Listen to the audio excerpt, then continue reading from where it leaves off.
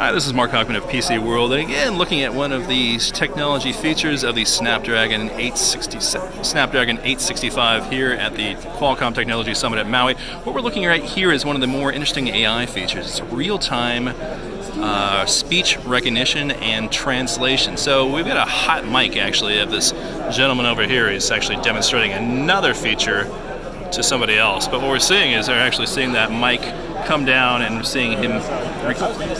You're actually seeing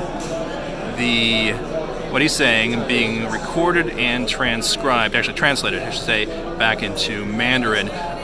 Oops, ignore that. That apparently was a mistake on the Qualcomm's part.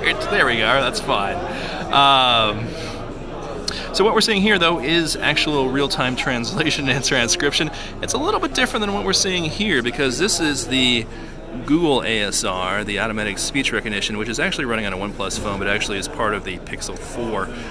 It does not actually do any sort of translation, but this does. And what Qualcomm tells us is it's actually using publicly available models, which are downloadable. And the key here, though, is that it is running on the device itself.